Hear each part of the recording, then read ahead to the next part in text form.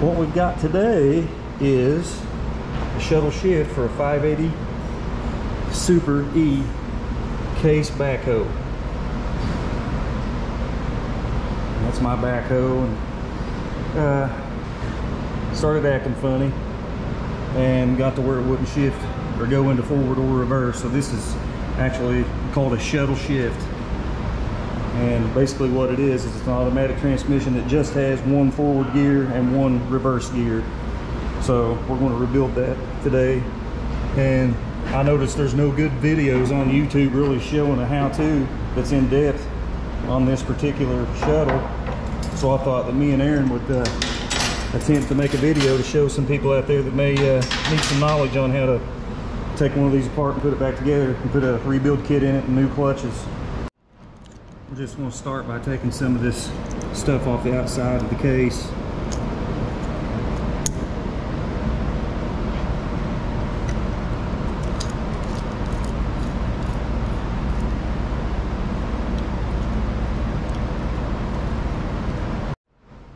Also, if you are serious about doing this, I would suggest and highly recommend that you get yourself a service manual. It'll kind of guide you through it a little bit. And so we'll be referring to that from time to time, things that we're not real sure of.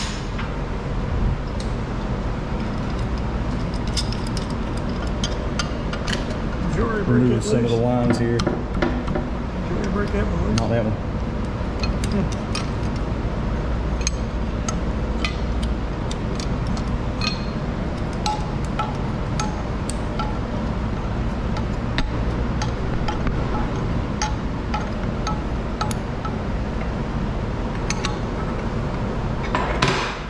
These two ports right here are your lines that goes to the oil cooler in and out.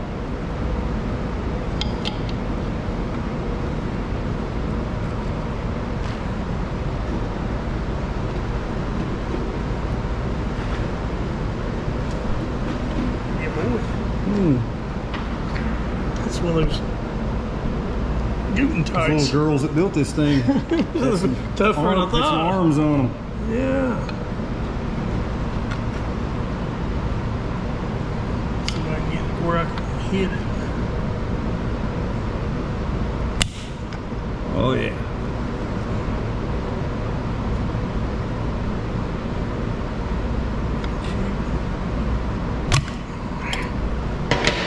Take it off here. We'll get it break loose in the vise. This is this part right here is actually a relief valve, and that really needs to be checked and be cleaned. This part right here, it's on the line assembly.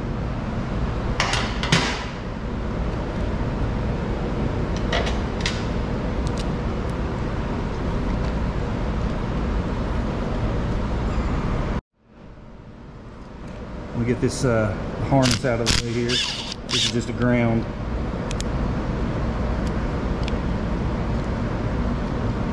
But it's connected. That's the whole harness right there. It's the transmission. They want off, isn't it? We'll start removing this cover. I'm going to go get another battery. This battery's chopped. It's not a bad battery, it's just... Anyway, remove this cover. We got to change the battery in the tool. New battery. Another one there, isn't it? Oh, put something down there.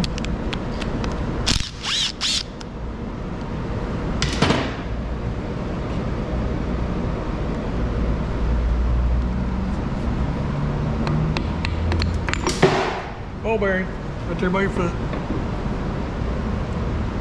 Don't move too far.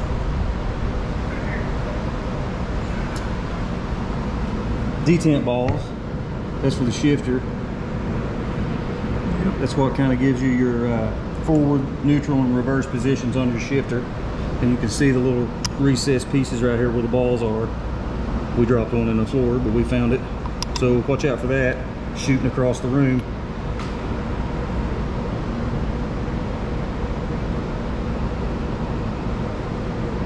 Now this is the control valve. This is like takes the place of kind of like what a valve body would do on the bottom of a normal automatic transmission.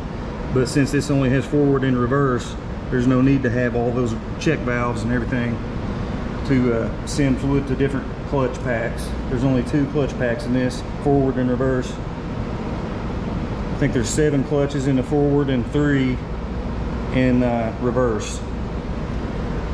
Leave. Another thing you'll want to do, probably first, is you'll want to remove this clutch disengaged solenoid right here. Then you take the shifting linkage arm off of the transmission.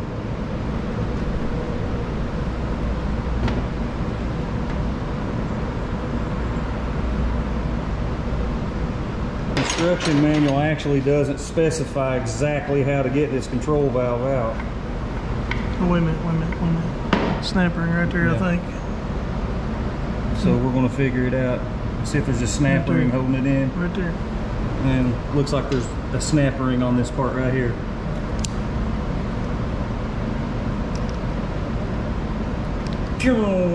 Across the room it goes. I got a pair of transmission wires. So we're going to get the tool to get that snap ring out. This pair don't work. We're trying to get the snap ring out.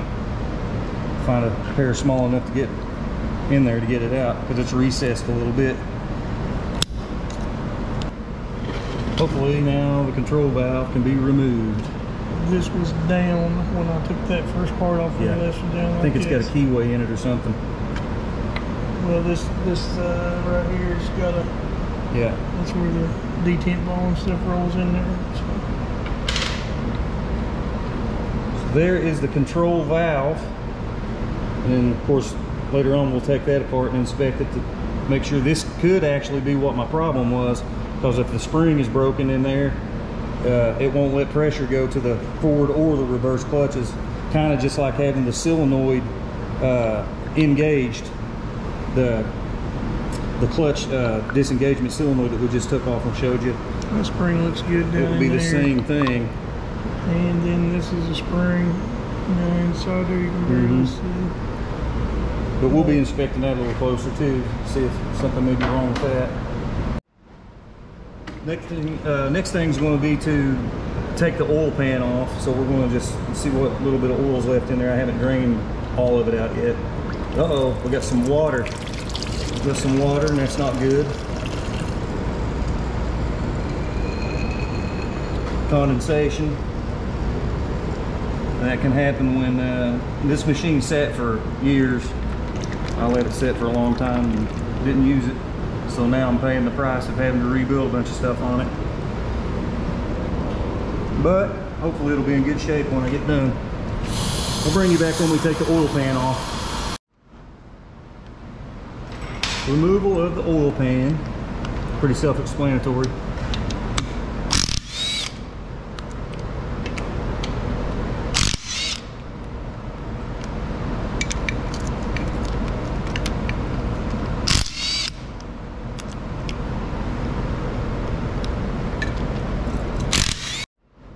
There's a lot of you, bro. You're losing suction, I guarantee it. We can see there that the screen is sucked in, so that means that it's been stopped up and possibly maybe burnt the pump up, which I got a new pump and new clutches and everything. So, but this is what you may run into on your transmission.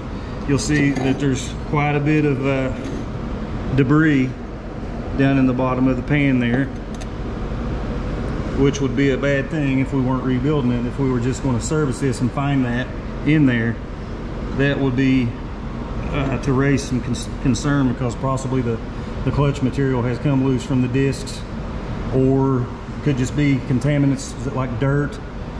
The water was not good, obviously, and there's a magnet, so we do have some magnetic material stuck to it, which you'll always have a little bit of that.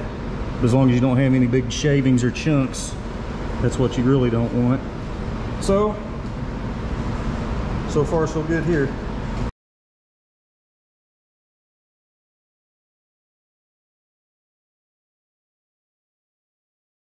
We removed the screen here and it just kind of twists out. Just twist it and it comes out of the bottom there.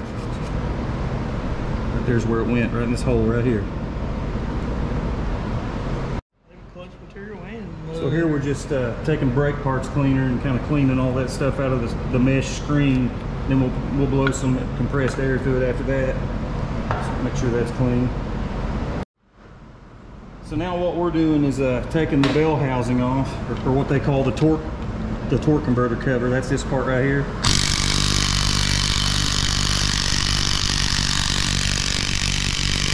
And some of them are pretty tight. But there's I don't know, probably 4 bolts. 4 bolts around through there that hold that on. So we're going to get that out of the way. 5 bolts. 1, 2, 3, 4. I think 5. So we're going to get that off and bring it back after that. Okay, we got that off. Just set that in the floor. It came off real easy. I mean, we didn't have to pry or hit it with a hammer or nothing. It just came right off. So hopefully yours will. Now this is the pump. This is what's next. That's the actual, what they call the torque converter charge pump is the technical term for this piece right here. And I have a new one to put on. I would suggest getting a new one of these if you're getting this far into the shuttle shift right here, because they're only like 160 bucks. And I guarantee you, if you've had any debris in your pan at all, that this has probably got a lot of wear on it, and it's way too much work to put this in, take it out, and not replace this part right here, because this is what gives you pressure for your forward clutches and your reverse clutches. So if that thing's worn, you're going to get slippage on your clutches, and it's just going to be a matter of time before it wears out and burns up. Next thing we're doing is we're moving these bolts right here to remove the charge pump. There's 4 bolts there, 1/2 inch. All right, we had to tap this with a hammer and kind of get it loose, and it should slide right out, right off the shaft. And there's what it looks like. That's your pump right there. Actually, it's pretty good. It looks good on the surface anyway. Look at the cracks in this that we were but we don't know. And that's what it'll look like when you get it off.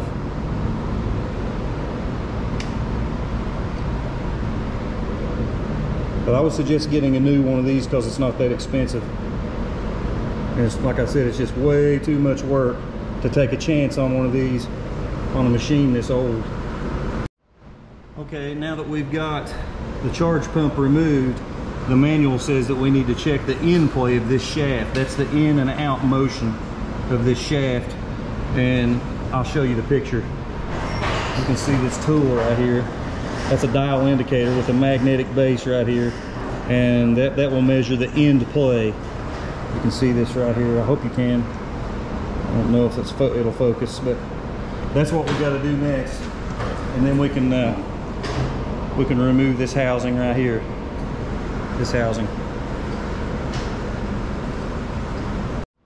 Okay, we checked the end play on this shaft. I probably should have videoed that, but anyway, if you don't have the tool, it doesn't matter anyway. But the in and out of this shaft can be within spec if it's 10 thousandths to 86 thousandths, and this particular one was 33, so according to the manual, it's well within specs, which is surprising. That's pretty good. So the next thing, we got to take this cover off. They're just calling it a cover, but I'm pretty sure there's a piston in there that puts pressure on the reverse clutches. So this is going to take a 7/16 12-point. 3/8. Oh, it's a 3/8. I'm sorry, a 3/8 12-point thin-walled socket to get this off. And if you don't have that, you might want to get one before you tear it apart.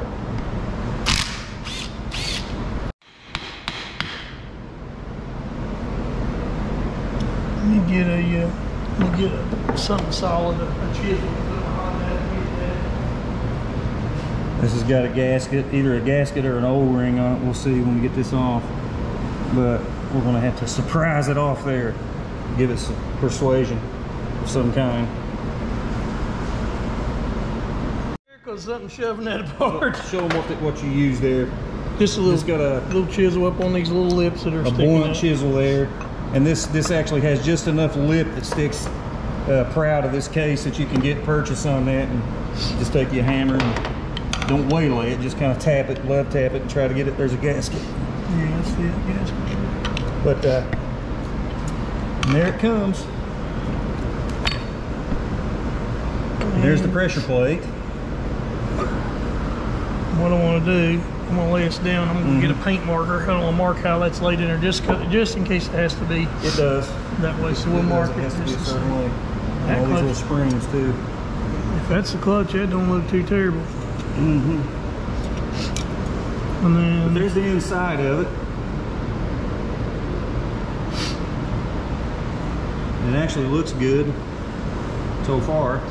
you get a paint marker.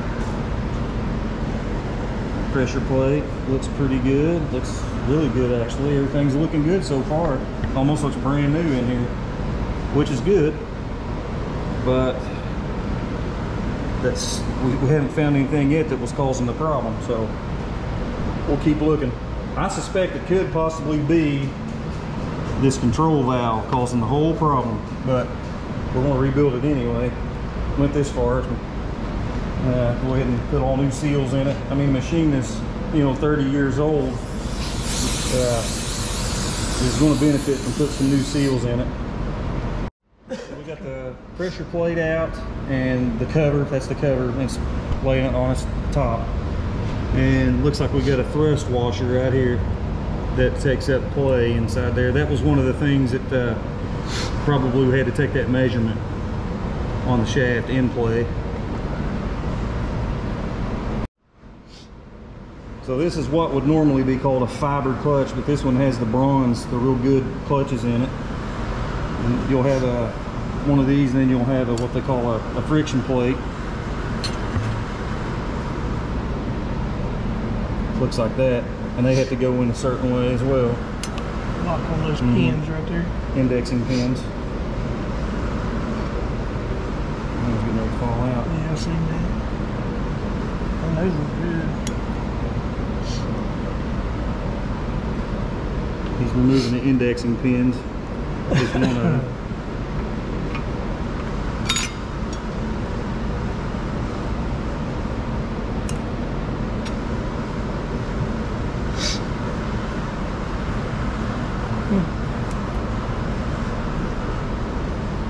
Take this one out, this one out here. So this is what runs your reverse right here, what we just took out. That's all the reverse clutches that there is. And inside this clutch basket will be the forward, and I think there's 7 total, and only 3 here. 6 or 7 in forward, but we'll see. Now he's just going to pull the whole assembly out of there, input shaft and clutch basket. All slides, should slide right out. And there'll be Got some rings on here.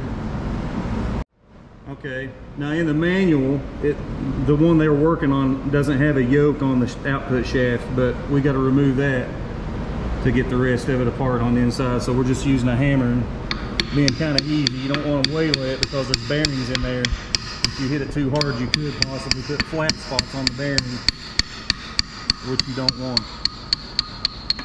So there's the yoke removed.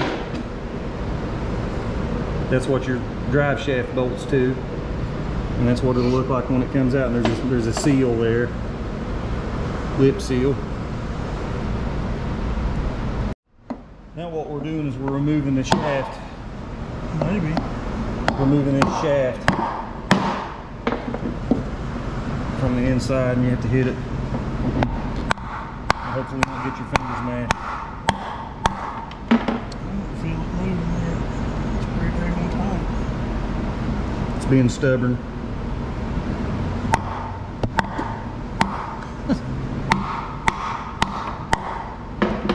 Yeah, it's pretty. I don't think it's even moving, is it? I don't think so. I'm gonna mark this right here. That way we can kind of see if it is moving or not.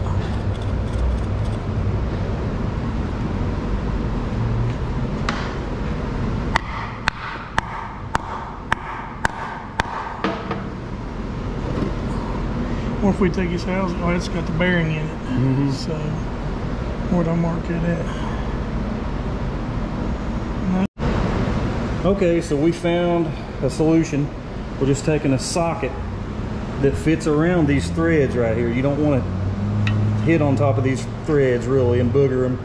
So what we did is we found a socket that just fits around that and bottoms out on the top of the shaft. and then just take the hammer like this and hit on the top. And then we stuck some rags up inside there to cushion it, just in case it all falls out and it won't hurt anything on top of the rack here. So here's what he's doing.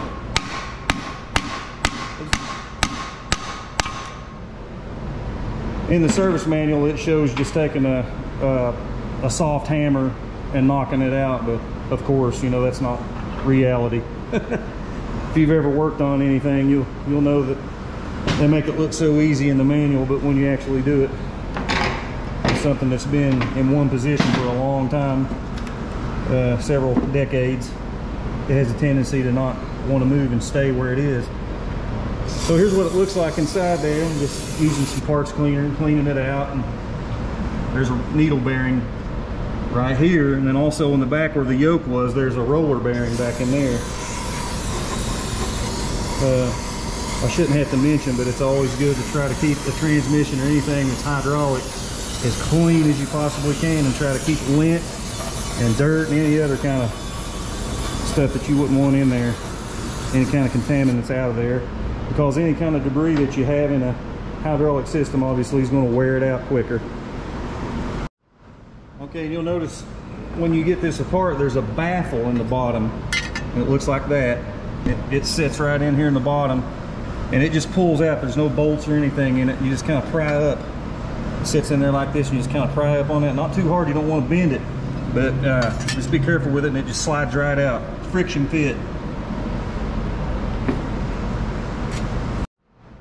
Okay, here's the snap ring that has to come out first, right here, so in order to get this shaft out. So we're taking that snap ring off. Snap ring pliers and a flathead screwdriver. Be careful not to break the snap ring. So here's what we came up with, just real easily. If you don't have a press, just real easily tap that. Hopefully yours will come out as easy. This one came out really easy. We just propped it up on some blocks right here, so that way the shaft had room to come out the bottom. Be careful, don't let your shaft fall out and hit the concrete, because it is hard and it's likely that you would bend it or break it. So here's the clutch drum with the shaft removed, and down in there's your clutches. That's your forward clutches right there. And those big snap rings will allow the pressure plate and all those clutches to come out. 2 snap rings in there. And remember what I said, you'll want to make sure not mix up the snap rings, because they're thickness specific to which side they go on, to allow the proper clearance in the clutches.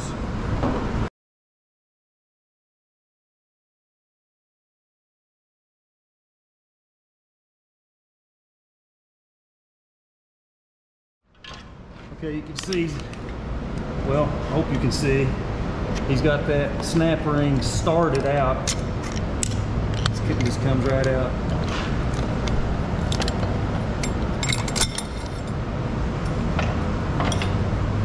And you can see it right there.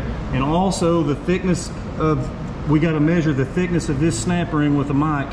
It tells you to measure this and remember where this snap ring was, because there's 2 different thicknesses and they're the same diameter. So if you get them mixed up, it's not good, because you won't have the correct pressure or the correct amount of play in the clutches. So you got to take a mic or calipers and measure the thickness of this one and the other one that's going to come out here later. Okay, now this is the other side. You can see the shaft right there, and there's another snap ring, and this is the ones you don't want to get mixed up. You got to know which one goes where. This one goes on the front side, the shaft side, on the shaft side right here, and this one right here goes on the side we just showed you. It goes down in the clutch drum.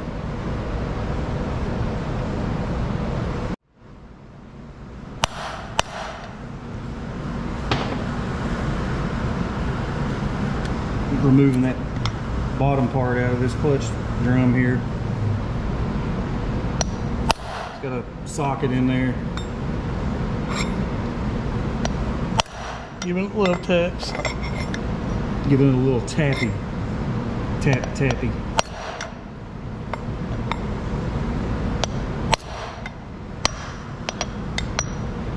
If you have a press that you can set up to do this, yeah, you can do it in a press too. It's just real hard. Almost be out. It's just real hard to catch the lip of this in the press because it's so narrow. It's only Be a lot easier if this shot could stay in place too. If it'll move, just tap it out like this.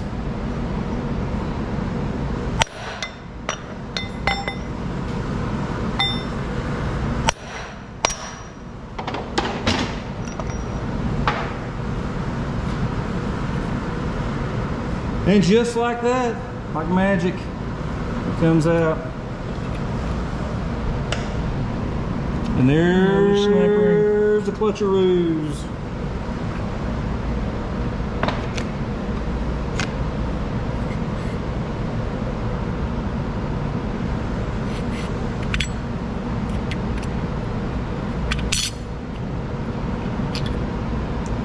That's called a bevel washer. It's a spring, really, is what that is. That piece that he just took out and put back in there. But anyway, here's where the clutches are.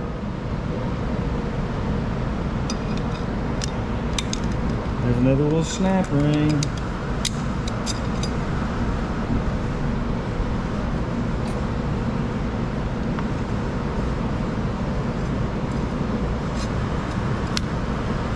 And there's the first pressure plate.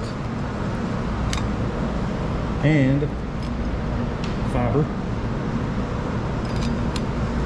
and another friction. What do they smell like? Sometimes you can smell them and they'll have a burnt smell. Not really. If they've really been worn too much, but they don't look bad. Well, yeah, they do too. Yeah, these need replaced. Yeah, well, here's a piece of one of them stuck there. Yeah. That one's gone there. There you go. Yeah. Well, I'm glad to see something wrong, to be honest. I hate taking something apart and I find something wrong. Yeah. Oh yeah, this one's burnt too. There's pieces of it. So this is what happens when you don't have enough pressure,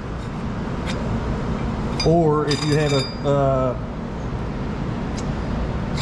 well, really, if you don't have enough pressure to engage the clutches. That could be caused by the control valve. It could be caused by a bad pump. Your pump pressure is low. Could be just any type of restriction in the flow of your fluid.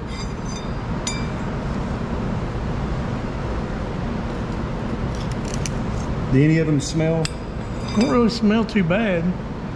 Not like they normally do. Not like they're absolutely cooked. So there's all the forward clutches out with the clutch drum. And that's all there is to that. Take disassembly. Now next we'll probably get back on the rebuilding it, putting the clutches back in. Okay, so we removed this gasket, getting ready to reassemble everything. Let's clean that up with a roll walk. That's a roll walk tool right there. I'm just polishing up the pressure plate right now. Not trying to remove material, you're just trying to polish it up and slick it up. It's got any little spots or blemishes on there, just kind of polish them off.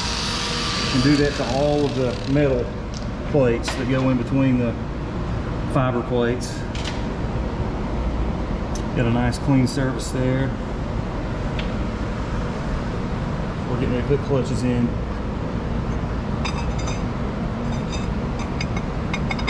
Pressure plate.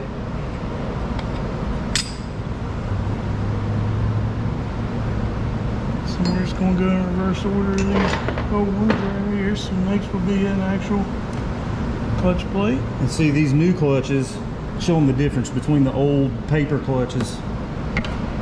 See, these are the old, let me get straightened up here. That's the old style, and these are susceptible to contaminants, and water will cause this material to come off of the metal disc, and that's a problem. So the better ones are like, I forgot what they call this, but it's like a bronze coating, and the water, if there's any moisture that gets in there into your fluid, it won't cause that to come loose on you. So those are better. If you have the opportunity to get to specify that material, you're better off from what I understand. So they just flip-flop metal, fiber, metal, fiber. Obviously these don't have the fiber on them, but that's the only thing I know to call them. You got your metal clutch and the fiber clutch, metal clutch, fiber clutch, and then you'll have another pressure plate on the top. We'll bring you back when we get done with this. I wanted to mention that each one of these needs to have a little coating of oil on there, just motor oil on both sides of each one. So we're rigging up a little container with some oil in the bottom. We'll just drop each one of these discs in first, so that way it coats the whole thing before we put it in here. That way we won't have any problems burning anything up right off the get-go. Okay, so here's what we rigged up just to cut the hole in the jug and cleaned it out and put some oil in the bottom of it. You can dip each clutch in there, just coat it real good before you put it in the clutch basket. Simple as that. And what you'll want to try to do too, if you can, is try to keep these teeth lined up the best you can, so that way when you go to put the shaft back in, it'll actually go in there and you won't have to mess around with it for 3 hours trying to get it to go down in there. Again, what he's doing is just polishing these up. He's got any little specks and spots on there. Just not trying to remove any thickness or any material, really, just polish them up and clean them real good. Just got any water spots or rust or anything on there, you just want to get that off. Polish them up real good. Build in the tool that you're using there. Most people have seen these right here. It's kind of like, it's almost like Scotch-Brite. They call these roll lock.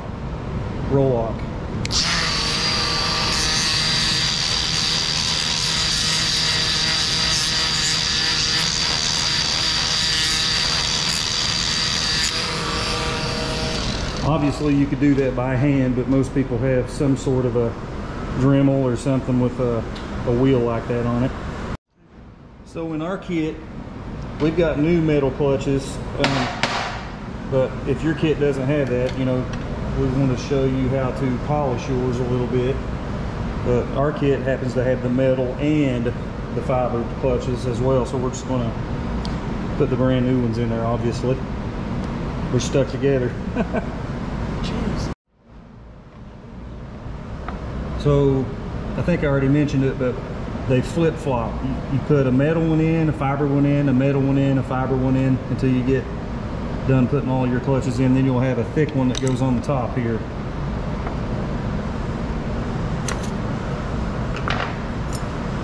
So there was a fiber one, and then goes the metal one. This is one of the new ones in the kit. And then comes another fiber one, and drop them in the oil. Just drop them in there and get a good coating of oil on there, and drop it in. And then comes another metal one.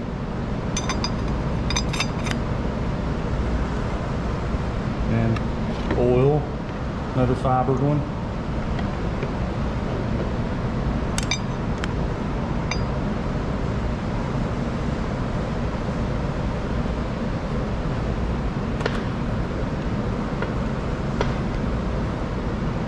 Make sure we got the same amount in through there. 1, 2, 3, 4, 5. I was counting them to make sure. 6, 7 fibers. 1, 2, 3, 4, 5, 6, 7 fibers. So seven fibers, and there'll either be 6 or 8 6 metals.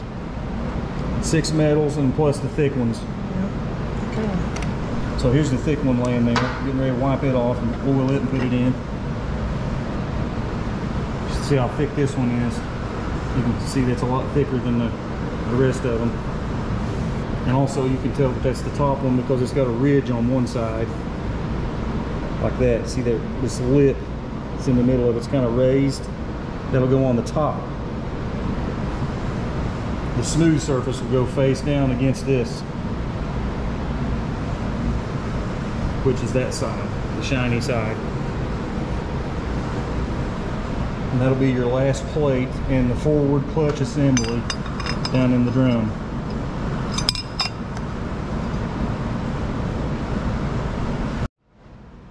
Okay, so remember when I told you that you need to make sure and check the thickness of these snap rings because they're different and they go in different spots. So the one that goes on the top of your clutch pack right here that holds the clutches in is going to be 90 thousandths. As you can see right there, I hope you can see it. It's 90 thousandths. So you'll check that thickness and make sure that one should feel like the thickest one. And in the manual it tells you the same thing right here. Must be 90 thousandths to 93 thousandths, or 2.29 to 2.36 millimeter if you're going on millimeters. That's what that snap ring should measure that goes on top of the clutch assembly right there. Okay, so this piece right here is the piece that goes down in the clutch assembly down in here. And here's what it looks like, so that way you'll know what it is. That's that end piece. Okay, now there's a piston that's in there. You may not notice it, but that piston is in there, and what you have to do is there's some holes, some passageways inside here. I don't know if you can see the holes, but what you want to do is you want to block off a couple of them and gently blow some compressed air in there, and it will and hold your fingers over top of that piston, because you don't want to blow it out. But that air pressure will actually lift that piston out, and then you can remove it. And there's an O-ring on the outside, and there's a O-ring on the inside right here. So that's what we're doing now. Okay, in your rebuild kit, you'll want to locate this new ring, and it's not a round one.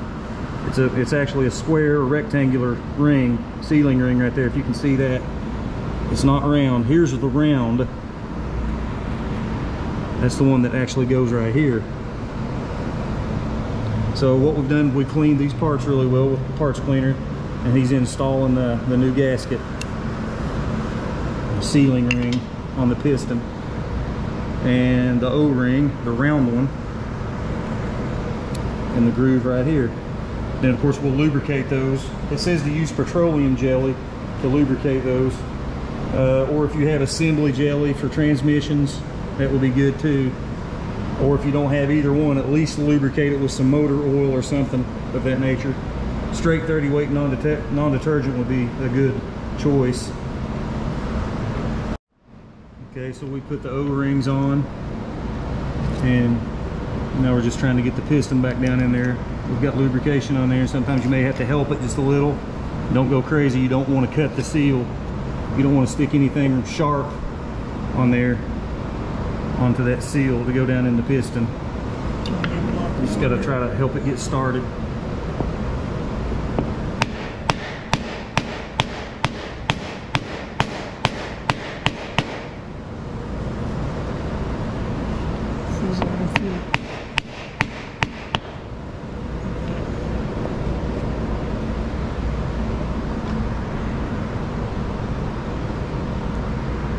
Tight coming out of there. Blow the wood shavings out of it now.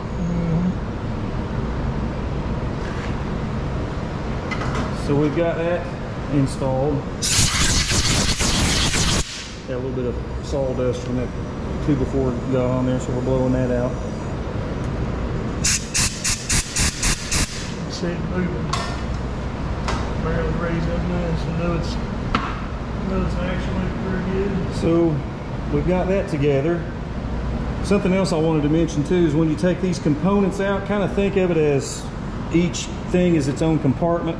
So when you go to rebuild it, rebuild one thing at a time and get that compartment done, or that component done, so that way you have less of a chance of leaving out parts or forgetting something. And just set that stuff aside, and then go on to the next component that you got to put seals in. For example, this whole clutch compartment, we're not going to stop on it and go to anything else until we know that we've got it completed, ready to go back in.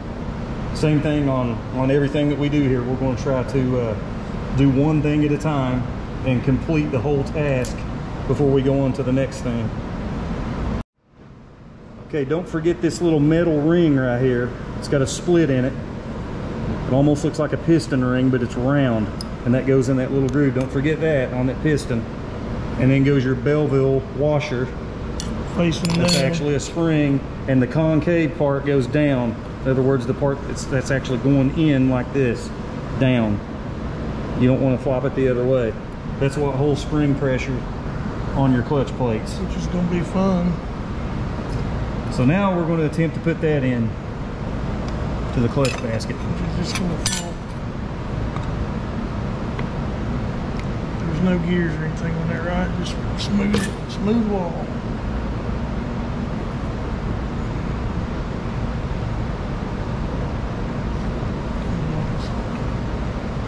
We're going to give this some love. Tap, tap, tappy. Love taps. I'll turn Just over and make real sure. easy. Just like that. I'm going to flip it upside down, make sure that washer's and that little ring should be in it. Yep, it's right there in its place. I just want to make sure.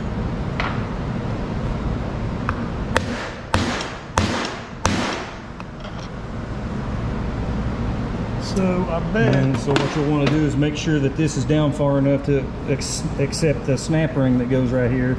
And we're not there yet, but just keep tapping away until we get there.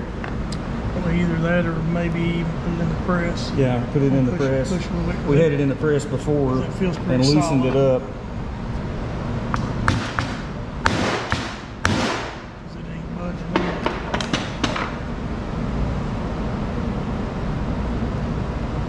I think it's down against the spring now, so we'd have to probably put some pressure on that. Yeah, see that's what this spring, the Belleville washer does, is it holds tension on that, and it's probably going to have to put it back in the press and press this down so that way it'll reveal the snap ring slot right here so we can put the snap ring back in. And once again, these are certain thickness snap rings that you need to know, and the one that goes in this one, I'll have to look in the manual and tell you exactly what the measurement is, and I'll get back with you on that one. Okay, so the snap ring that goes on the outside of the clutch drum there that we just showed you, the manual says 74 to 78 thousandths, or 1.88 to 1.96 or 98, I can't see it, millimeters.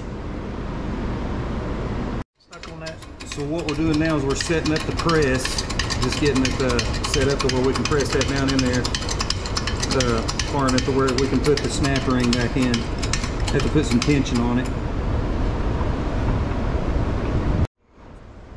So when we're setting this up, we realized that you really need to get the snap ring ready to go before you close the gap on top of the press. So that way you can go ahead and put the snap ring in while it's under tension in the press.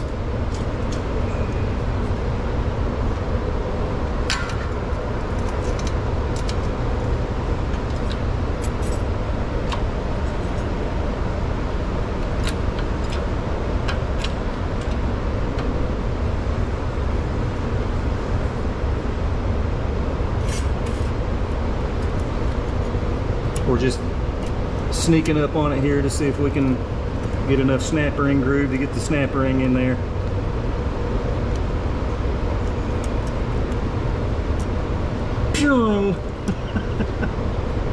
Yeah. Yep. We're not down far enough yet, and I'm telling you, I got quite a bit of pressure on there, not more than what I really think we should have, or have to have anyway. Okay, so what we discovered, the reason it was being stubborn going in, that Belleville spring or Belleville washer that's down in there wasn't exact. That has to be centered exactly, and it got a little bit cockeyed in there. So we had to straighten that up, and then the piston went on down in pretty easy. So now I see the snap ring groove, so hopefully the snap ring will go in now.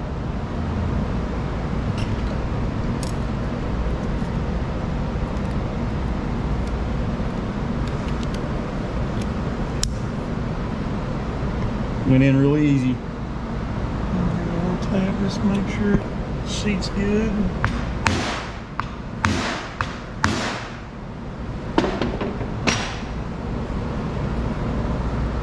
So the snap ring's in there, in its groove, and it's holding it in.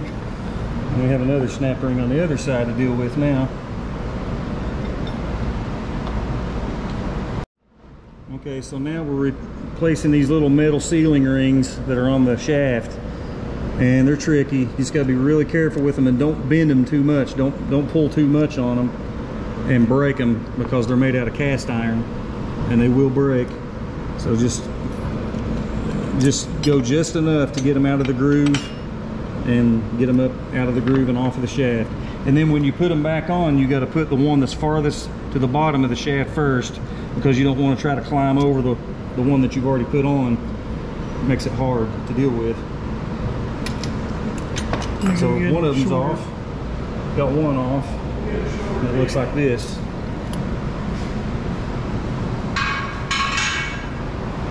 That's what they look like.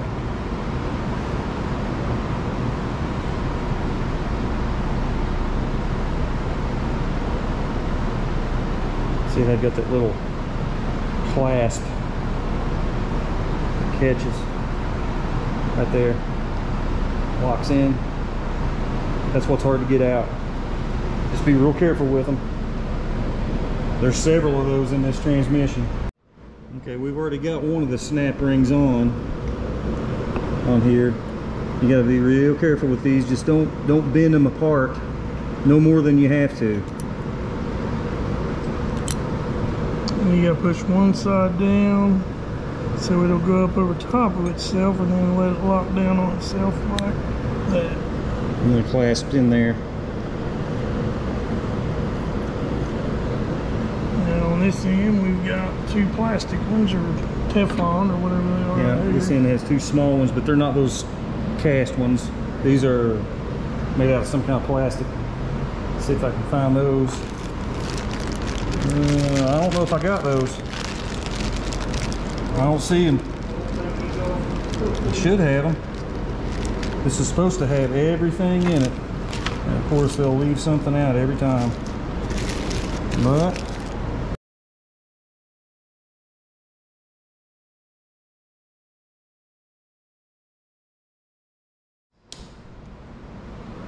so now we've got the snap ring that I showed you that we had to put in the press. It's in there on the top side, and we got the snap ring going to go on the back side right here.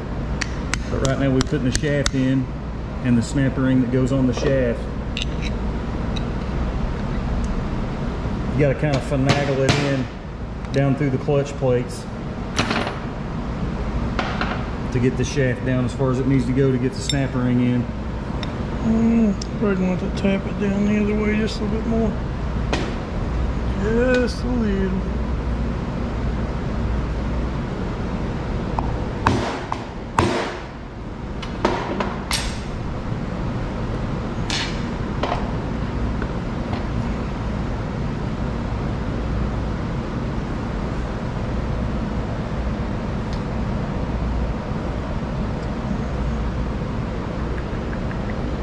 Hold that shaft right there. Just hold it up where I can.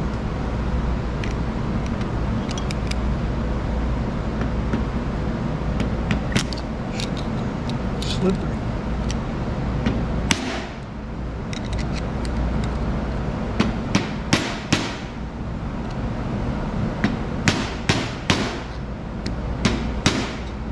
Just don't feel like that thing's seated in there yet. Not back in here. Hold that shaft right there. The only thing I can think is the bearing rode up a little bit with the. We're just trying to get the shaft in there far enough for the snap ring to go in. Did it go in it? And I hope we don't have a clutch boogered up in there. No, it's not. It's. I think the brace on the bearing rode up with the putting that shaft through.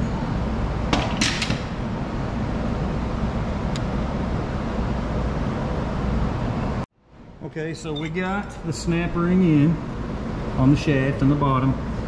We were concerned about whether or not it was going in far enough, and we determined that it is. So now we're putting this snap ring on the top.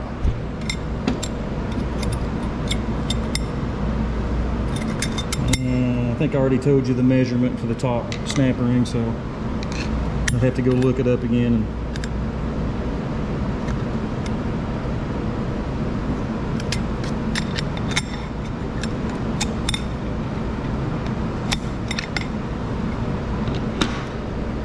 And now what it wants you to do is, once you get that snapper ring in, it wants you to take a feeler's gauge and stick it underneath the top plate and in the snapper ring groove, and you should have a measurement of 11 thousandths to, I think it said 43 thousandths, but I'll look again and see. Okay, so the book says 11 thousandths to 46 thousandths, or 0.28 to 1.17 millimeters measurement with a feeler's gauge. Okay, here's our little baffle plate. We're going to put it back into the case, and it just friction fits in there.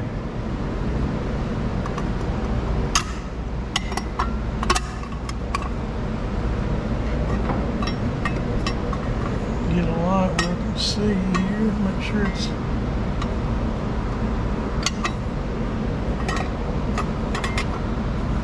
I got it in the right spot. I may take it back out and spring it back the other way just a little bit.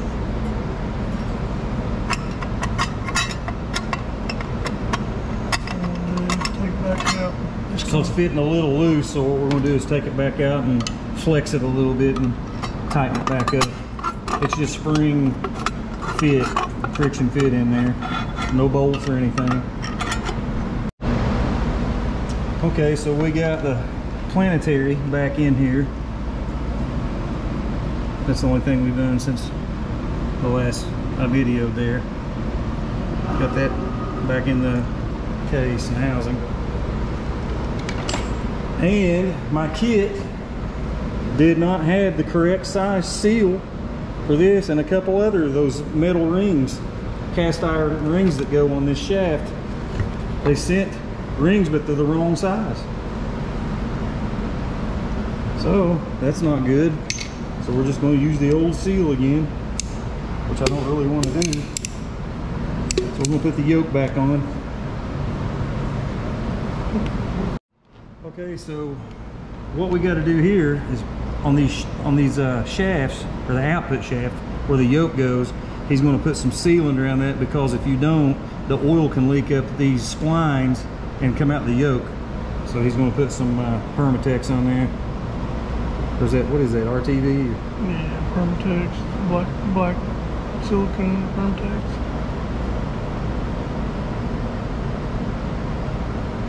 A little bit on it before we put the bolt in it too. I don't know if we got too much on there or not, but they had a ton on it when we pulled it apart. It was squished all the way up through the other end. Clean that. And then blow it out. Yeah. We're going to clean the splines in the yoke a little bit.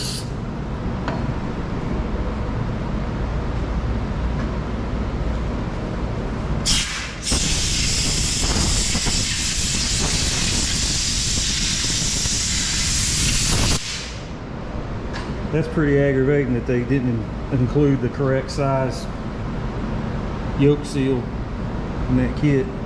How bad of a ring we got? Not bad. Not bad. Probably wouldn't have hurt to polish that, but yeah, we can actually pull it off there and still polish it. We gotta get that on there anyway. Yeah, didn't think of it. So we're going to polish the yoke where the seal rides. We just didn't think of it, so we're going to get that while we're thinking of it.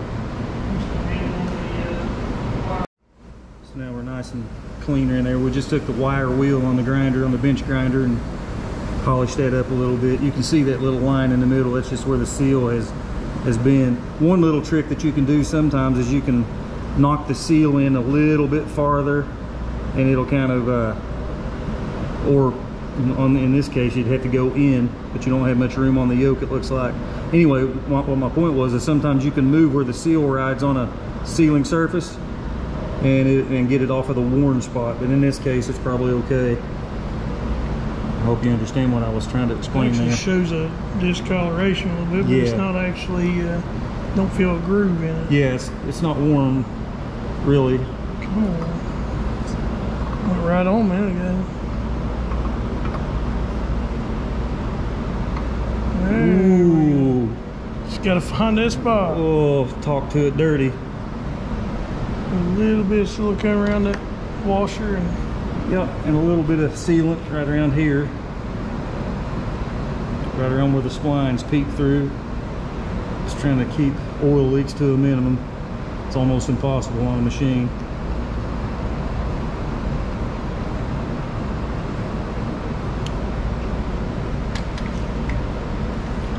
And then we got a washer and a nut. Let's clean that washer too. Got a big thick washer that goes on here. It's almost like a spacer. Probably is a spacer. And then we got a lock nut. Little nylon lock nut that goes on there. Nylock.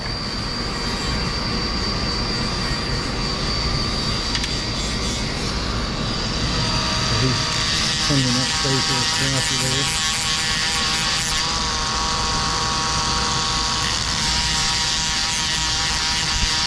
Some crud on there, rust and whatnot.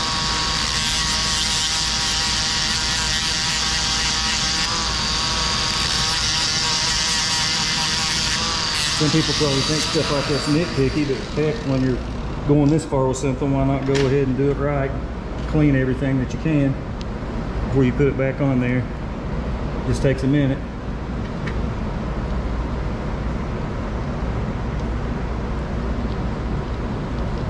I'm sure there's probably a torque spec for this, and I can go look in the manual, but we're probably just going to give it a good snap-on torque wrench.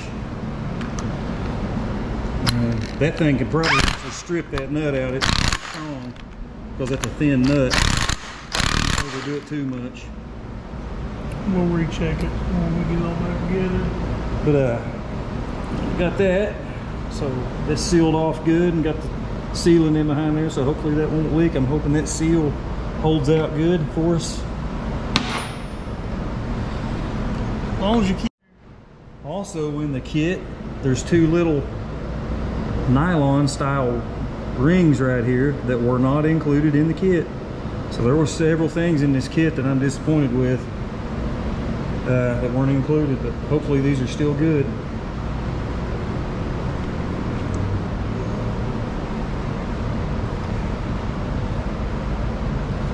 Don't forget to put your thrush washer in here. That right there's a spacer, don't forget that.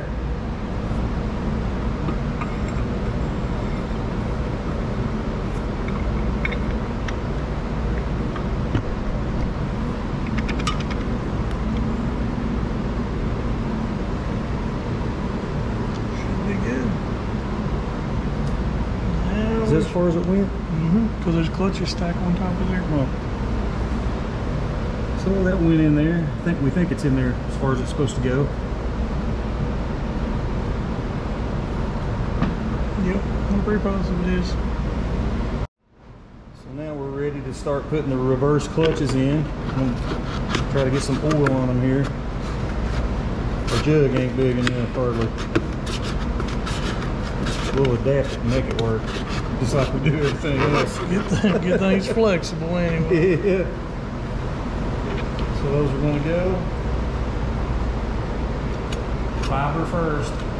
And it's odd, we were discussing that there's no pressure plate. Evidently the actual case right here is the pressure plate. That's odd. I mean, that's really weird. But looks like that's the way that it goes. Now we got a new metal. These will only go in one way. You've got these dowel pins. Look at that! I'm gonna hit it the first time. Ain't You can see these dowel pins right here. Those come out, and you have to remember to put those back in. One right here, and where's the other one? One right here. Here, there, and there. There's three of them. 3 dowel pins. 3 dowel pins, one here, and one right here. And those metal clutches only go in one way, so they have to be orientated to fit the dowels. So you may have to flip them over.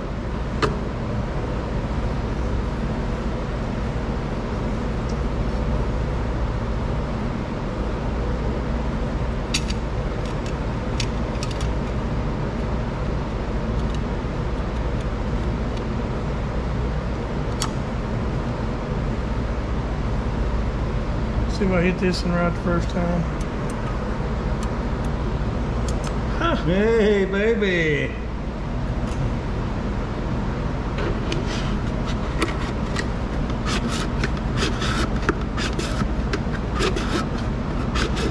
All he's doing here is we've got oil in the bottom of that jug, and just putting some oil on the clutches, lubing them up before we put them in Almost there. had oil. Yeah, he almost had an oil bath.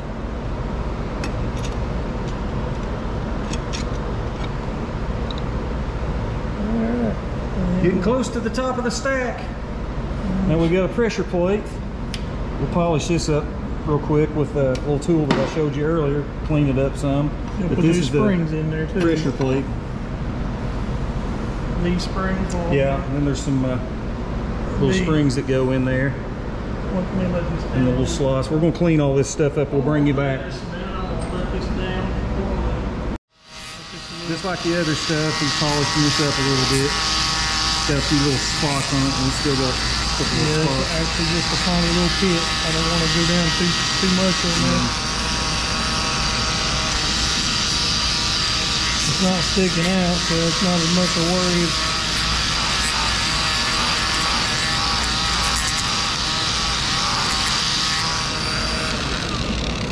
Polished up, and then we're going to clean it up a little bit and put it on there.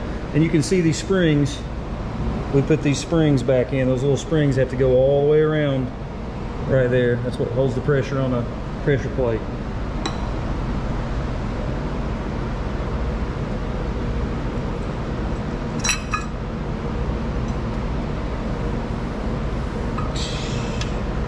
Okay.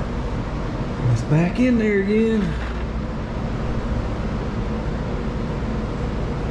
I think this only goes in one way as well. Same thing. Yeah, all the dowels are lined lines up. up with the dowel. I marked this one up here. Plus, you only got 2 springs here, 3, 3, and 3. So, for whatever reason, it's only got the springs are kind of offset. All right, so now we got to rebuild this. This is a piston. This is like the front section. And we got to take all this out and clean it and put some seals in it, if we got seals that fit it, hopefully. Okay, so now the way this comes out is kind of like that little small hub that we showed you earlier, but instead of being in the middle here where the pressure ports are, they're along the edge, and we don't know exactly which one, so we're going to do some testing here and hope that thing don't blow out and hit ceiling. That's going to be it. There's one right there. See, it's already starting to come out.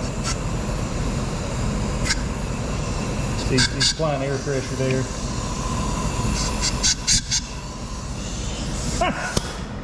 You can't ever do that without getting your eyeballs full of something, usually. Most of you people out there know anytime you get some carburetor cleaner or parts cleaner, you're going to get some in your eyeballs. It's just, you just might as well get ready for it. Let me get their pliers, grab one side.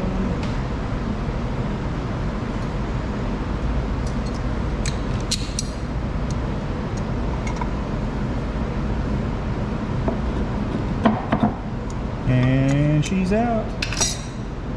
That's what it looks like. It's just, that's a piston, and that's where you get your pressure for your reverse clutches, right there. We're gonna clean this all up,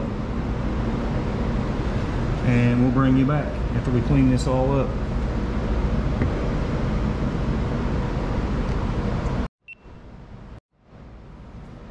Okay, so we cleaned this all up, and we installed our new O-ring right here. There's an O-ring right there. I don't know if you can see it right there. And we cleaned our piston up, and we've got our new square O-ring installed on that one. That's the one with the yellow stripe on it. And we're going to reinstall the piston and try not to pinch the seals. Probably going to have to help it with something, just like always. It looks like it's got a block wood. It's got a taper to it, so yeah, it should take it, I believe, on both sides. We'll sway it a little bit here. Love tap, tap, tap, tappy. It's high on this side. Yeah, I just want to push the sure air fits a out lot better. Yep. New seals. Okay. And it's installed clean. New piston seals. Wipe this down, put the gas. See what's next here. Show them what kind of Alkenpucky you're using there. Permatex Indian head. That's just to hold the gasket in place here. Ensure that it's sealing good on here. We've got a paper gasket that goes on there. Right here.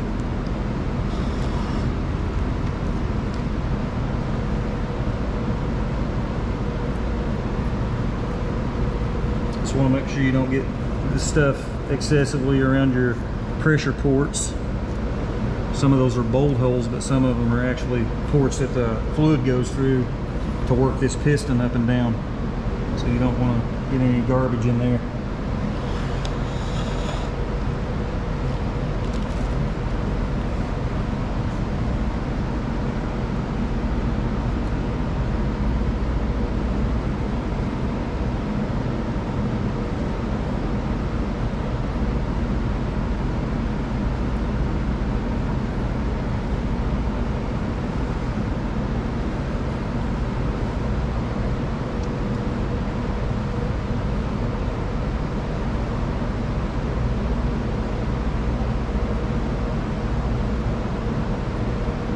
And a little bit on top here.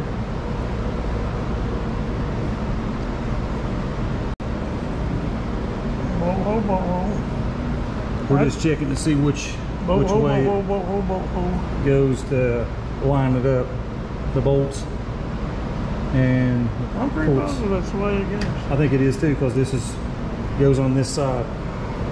That port right there, that fitting. Yeah. There we go. Counterclockwise a little bit. I mean,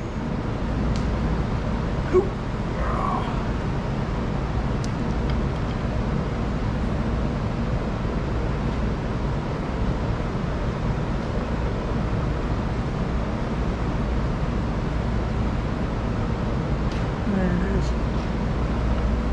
Make sure this one goes. Now this is those funny looking 12-point bolts. They're called ferry bolts. They look like this. And you got to have a 3/8 12-point socket, thin wall to get those on, so it'll fit in there.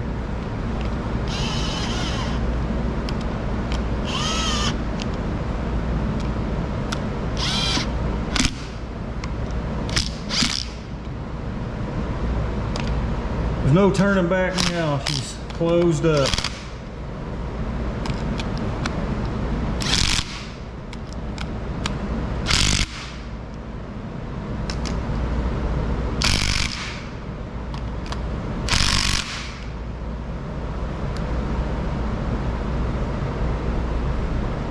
She's good and even.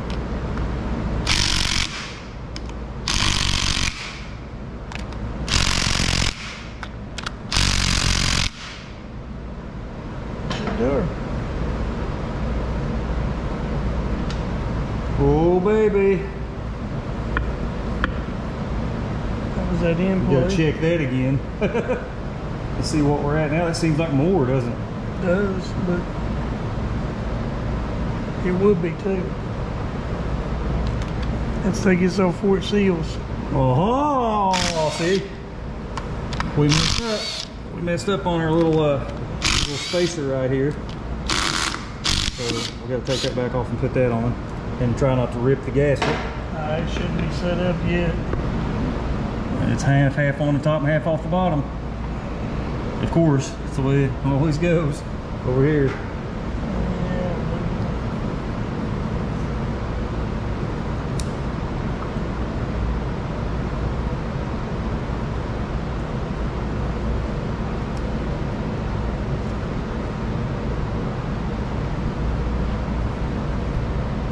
Oh baby.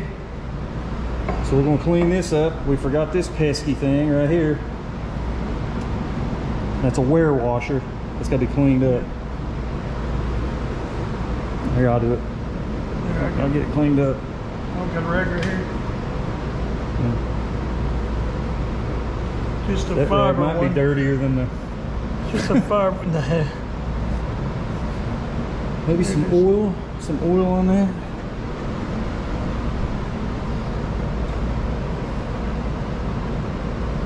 little oil on it, put that in there. So see how easy it is to forget a little piece right there. We saw that there was too much in play on the shaft, and hopefully that's what was causing it.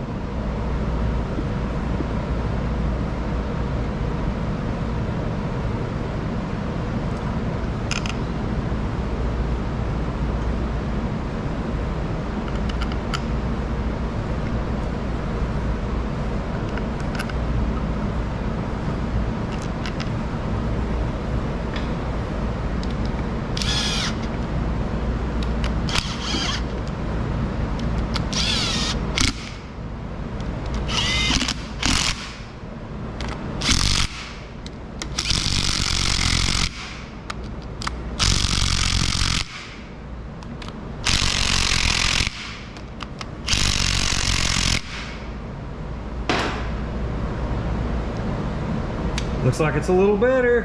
Oh yeah, barely got any. Oh yeah, that tightened it up. I think it was what, 10 to 86 thousandths. Oh yeah. So we didn't show you the dial indicator we used the last time, so we'll show you this time, and we'll see. He's got a cool little fixture to mount that dial indicator on there. I want you guys to see. It's pretty cool. I've never seen one like it. So I'll bring you back when we do that. We're gonna take a little short break here. What we've done so far is we put our screen in, cleaned it real good. It was pretty dirty, and got it back in there. And he's putting a little bit of sealant on the pan. There's no gasket for the pan. There wasn't one on it when we took it off either, so I think that's maybe the way they were from the factory.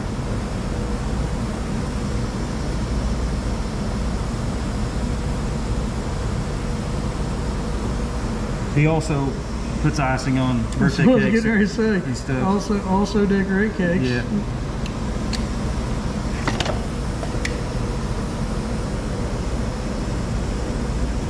Only bad thing about this icing, you can't really taste it and lick it off your fingers. Yeah, it probably doesn't taste the best. Sure. Look how nice and clean that pan is, and there's your magnet. Nice and clean. That's the way we like it right there. Also, there's an O-ring that goes on this sump screen right here, and we have an O-ring, but it looks like it's way too thick, so we just reused the one that was in there. Seems like it's sealing up good, so hopefully it is. Where's your bolts at? Right back there. Here's some bolts. Should have cleaned them, but oh well.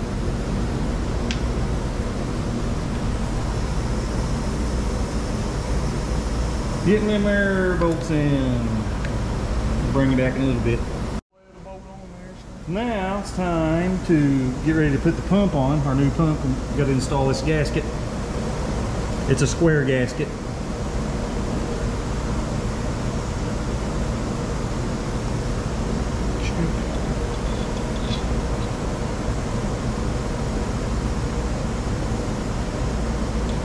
Kind of fits in there almost like a snap ring, apparently.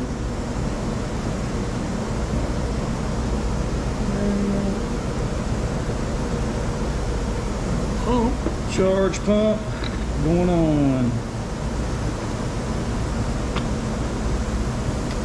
Did the ports line up and everything under there? Well, the bolts are all set to only go going one way. One way, I believe. This one's farther to the edge. This one's a little bit in. So let's see if they all line up here, and we'll see. Yep, those two are going in, and that's going in. That has to be it. Yep. Has to be it. Half inch.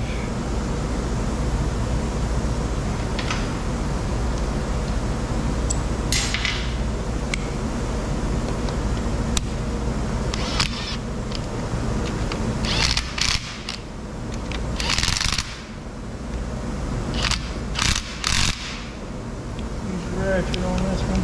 Kind of wondering about this right here, whether it should be torqued because of that gasket. I'm not sure. Okay, so the torque spec on the pump bolts are 17 to 22 foot-pounds.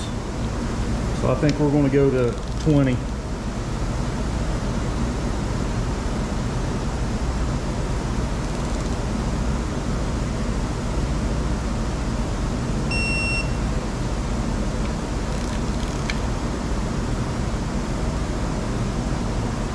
$10,000 torque wrench, snap-on. Yeah, not quite that much. I'm joking, but you know, everybody out there knows how expensive snap-on is.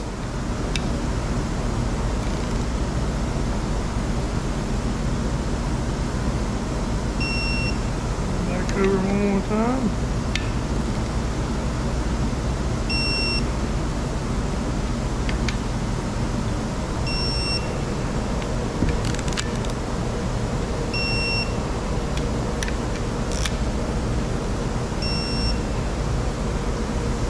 $20 foot-pounds.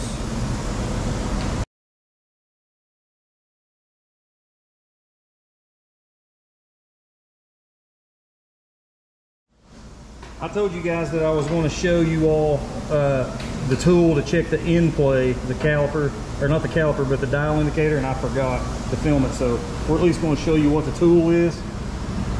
It's got this flex fixture, and it's flexible until you tighten this piece right here, and then it's rigid. I've never seen one like that, but it's pretty cool. And you can just clamp it on anything with these pliers, come with it, and then you can check it. Pretty cool, huh? We're gonna see if we can't disassemble this control valve and see if we see anything wrong with it. It's going in there sideways. Is that how it goes? Yeah. And then like this roll pin out. See if we can get the valve. See, there's the roll pin. We should be able to remove the valve and spring.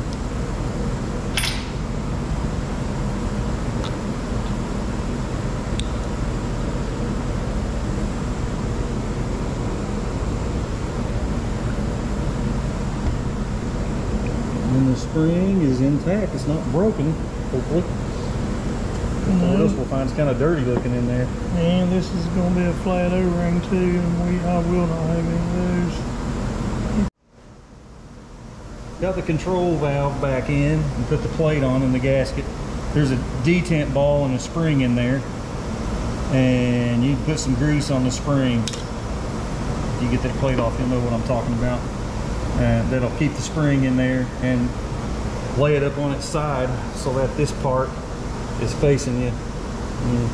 You'll have to have your bolt ready.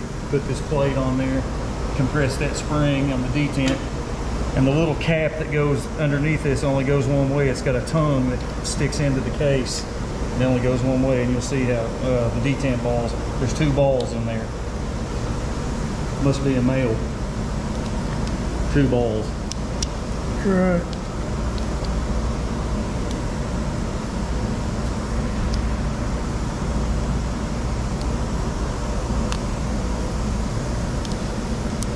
Pesky snap rings.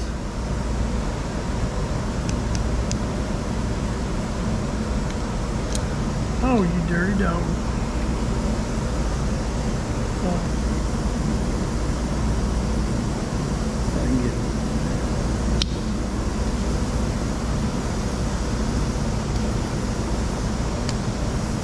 Okay. Is she wired now?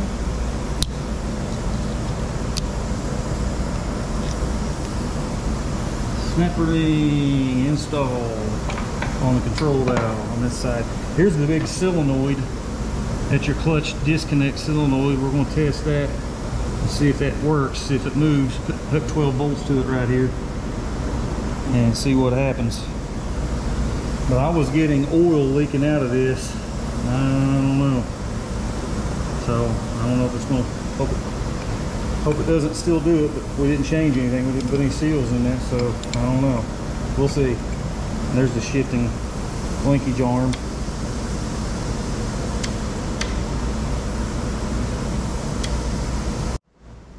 Here's what it looks like with the solenoid back on. The solenoid is bad. It tested bad. But I think that if you leave it unhooked, the transmission still should work normally. The only thing is your clutch disconnect button on your bucket lever, or the little button that's underneath your pedals, if you still have that hooked up underneath your brake pedals, will disengage this. But this one's bad, and it's like 400 bucks, so I don't know. I doubt that I'll replace that. I haven't used that in years and years and years anyway. It is nice to have though. I remember when it worked. When I first got this machine, it worked. So we almost got it back together. That's no more than one spring, one check ball, and it's completely clean. Good. So he just took this part, disassembled it, and made sure that that check ball, there's actually a check ball in here. Spring and a check ball. This is just a test port. That's. And we clean all them out or anything? Yeah, I blew it out. So we just about got it back together. That's just about all there is to it. I don't think I'm gonna put the bell housing back on it, or what they call the torque converter cover. I think I'm going to put that on the engine first after I put the torque converter. One other thing I wanted to tell you guys, torque converter is expensive for these. It's like cheapest one I could find was around 800 bucks. That was in the United States. And I wouldn't suggest using the old torque converter, especially if you have clutch problems, because the torque converter is probably going to be full of debris and stuff that you don't want to get back in your freshly rebuilt transmission, the Shuttle. So I would suggest that you get a new pump and a new torque converter. That's the same thing always goes for an automobile too. Anytime you rebuild a transmission, it's just silly to not put a new torque converter in. You're just asking for trouble if you do that. So I think that this pretty much buttons this part of it up. This is where the dipstick goes, by the way. This is for the check the level. There's a big fitting that goes in here. But that is just about almost back together. Probably took us about 4 hours, somewhere in there. We wasn't lollygagging, just sitting, you know, talking to each other and this and that. Plus this is the first one of these that we've actually rebuilt, so we were checking on in the manual and everything, taking some time. It took us probably 4.5 hours to do it and clean it. That's you know, considering cleaning everything and all of that. I'm doing some tests on this, so not too bad. I'd say if we did this again, we could probably do this in 2.5 hours, knowing what we know now. Especially wish we would have had the some of the seals and the O-rings that we wanted to use on this, but we didn't have them, unfortunately.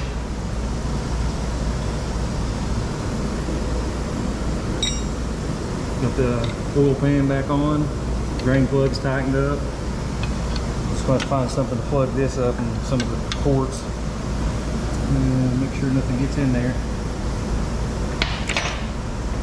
So that concludes the video. In case you're wondering who's been doing most of the wrenching on this thing while I'm doing all the blabbing, this guy right here. A good looking one. It's my buddy Aaron. We like to make videos when we can to help people. Like I said, there's no good videos rebuilding this particular transmission right here for a 580 Super E Construction King. So hopefully this will help a lot of you all out there if anybody's got a problem with their transmission. It's heavy, but it's not like super heavy. I mean, if you're a pretty strong person, you still need to have a jack to get it out and kind of jack it down, but you got to really watch about balancing it when you pull it out, because it will fall, and if it hits the concrete, you're going to crack your bell housing or crack something else, and that would be not good. That equates to a bad day. And parts are getting very hard to find for this. I've found I'm dealing with a transfer case problem right now, so if anybody out there has a transfer case, comment in below, or if you had transfer case problems for your four-wheel drive backhoe for this machine and you found parts reasonable or even used ones, comment below and let us know where you found those and who you got them from.